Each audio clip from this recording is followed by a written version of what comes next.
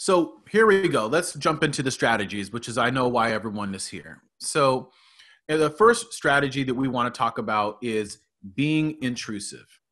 Now, what does it mean to be intrusive? It means for us to, in a positive way, intrude and to engage students proactively without waiting for them to come to us.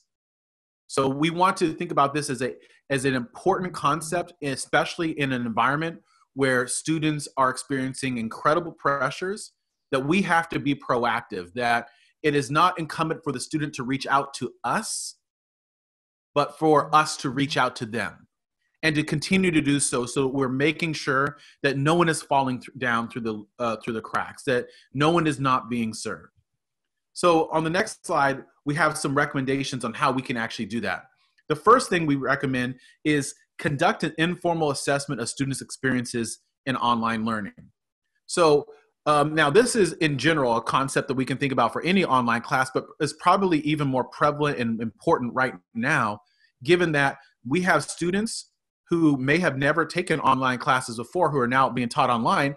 And similarly, we have faculty members who've never taught online before and are now being teaching online. So we need to conduct a base level assessment. The first thing you should do is ask your students, is this the first time you've taken a class online?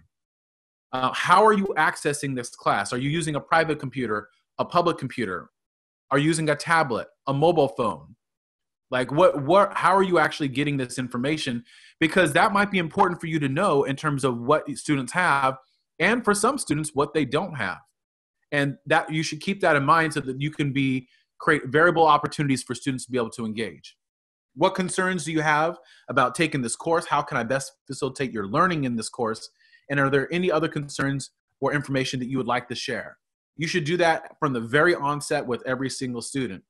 It may be even more important to ask that last question, because you might hear issues about food insecurity, housing insecurity.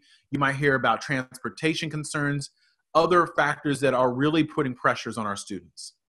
The second thing you need to do is prepare and email the students with a brief orientation to the course that introduces them to your learning management system and other technology that they're going to need. If you're in, like most of us are, on courses that have already begun, then do that now. Send a video of yourself, especially if you're using an asynchronous modality.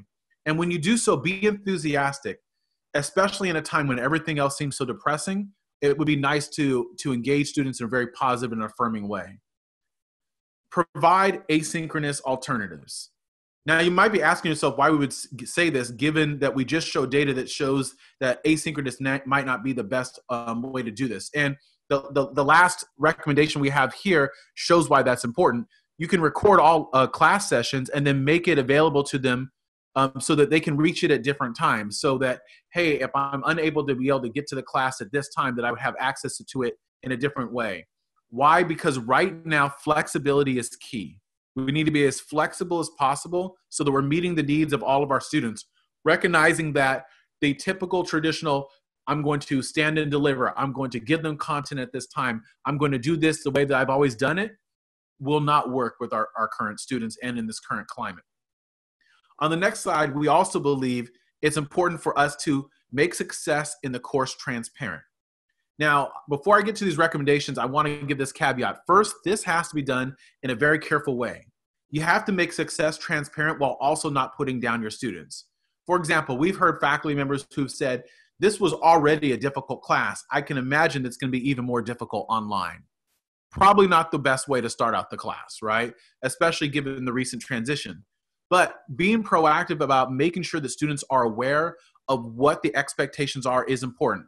So transparency and being proactive in answering the question, what will it take to be successful in the class? Putting that out there for them to know.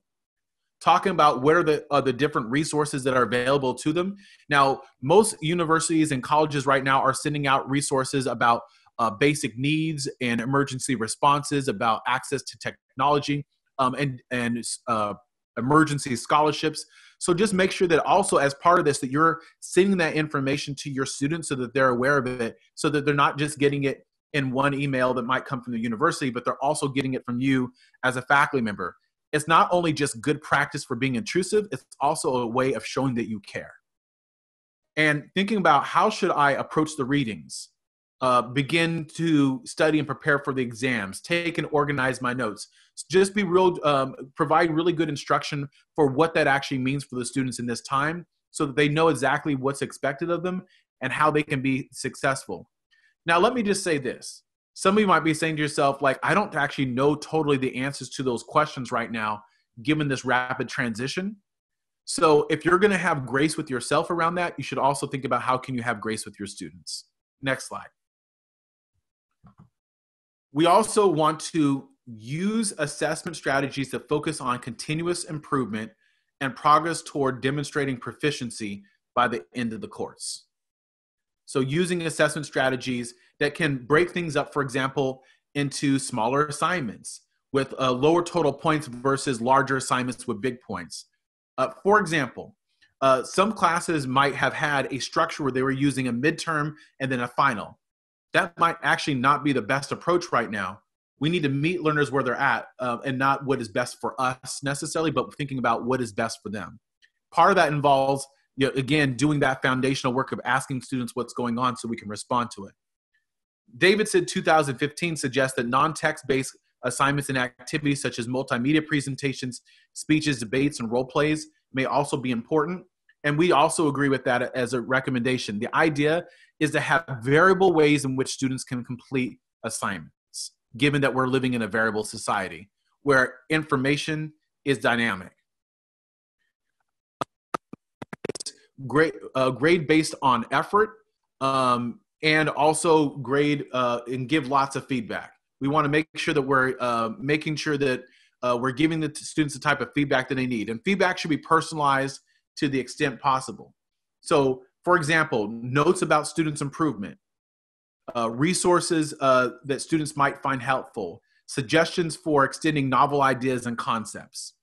You can also offer alternative course grading options. For example, if it is approved by your institution to do so, consider whether you can do a satisfactory progress or a pass, no pass. Now, these also have financial aid implications. So don't do anything that is not in alignment with your existing university policy, because you don't want to do something that you think is helping students while then simultaneously creating greater disproportionate impact for students who might be athletes or students who might need certain classes to be able to transfer or to go on to graduate programs. So it's actually complex in terms of offering alternative grading options. So whatever you do, you need to do in consultation with your department chair, with your dean, and with your vice president of instruction or provost. Next slide. So in general, the focus here is on performance monitoring, right? But let me explain what that is, right? Performance monitoring is basically interceding before it's too late, before students have left. One of the things that we have found in our work routinely is that oftentimes educators wait until it's too late. The student who becomes disengaged is harder to engage than the student who is in the margins. We don't want to wait for a student to give up or withdraw or to drop the class. And that's what should be a big concern for us right now. Especially given what might be variable add drop deadlines across multiple institutions and what that might mean for students' financial aid moving forward. So we want to, in general, promote mandatory interaction. And at what point, so this is one thing that we hear around this a lot. Some people say, you can be too intrusive. You can be too intrusive to the point where you're coddling students. I believe that there's no such thing. Our job is to create a net of support that is so tight that students cannot drop through it. And this is what one faculty member said. He said, you must monitor them and catch problems and address them before it's too late. Lots of points for attendance and submitting assignments discourage students from persisting. If a student is late on assignment and figured they will lose so many points a day and they are 3 days late, they'll most likely not see any point in submitting a late assignment. Then there's a snowball effect. One, they're late and then they do not turn in several assignments. They do not see a need to continue to attend the class. The end result is a failed grade. A couple failed grades and they will not see a need to continue going to school. So we want to intercede before it's too late, and we have to be proactive.